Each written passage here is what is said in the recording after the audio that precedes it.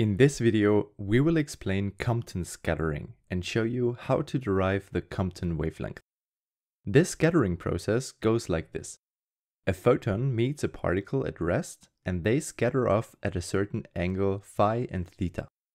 If you now compare the wavelength of the incoming photons and the outgoing photons, experiments show that the wavelength is different.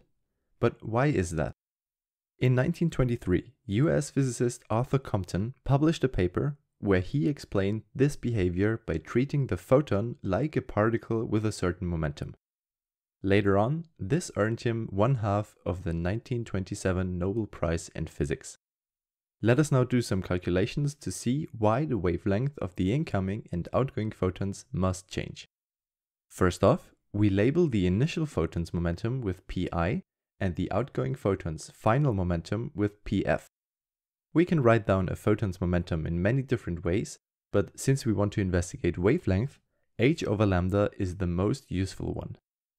As for the particle, initially it has zero momentum, since it is at rest, and after the collision it has momentum p.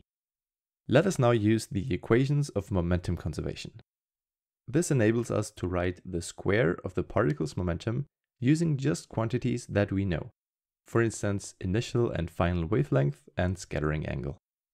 Now, since we are dealing with elastic scattering here, we can also rely on energy conservation. So let's take a look at what the initial and final energies are.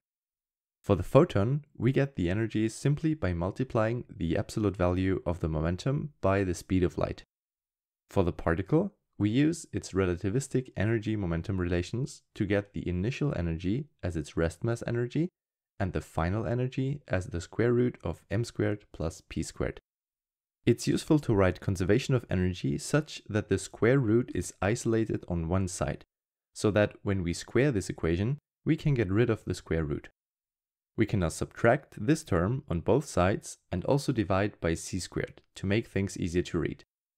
Note that the only term that remains on the right-hand side is the squared momentum of the particle.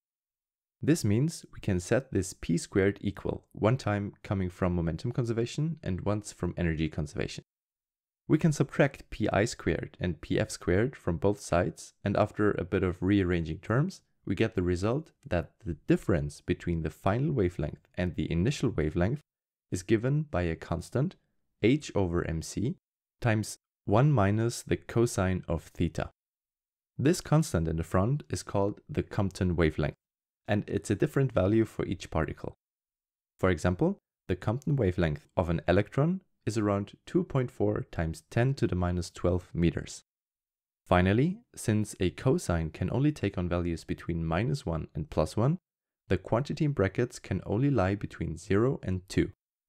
Therefore, the final wavelength of the photon can change up to 2 times the Compton wavelength, depending on the scattering angle. And that's pretty much it for this video. Thanks for watching.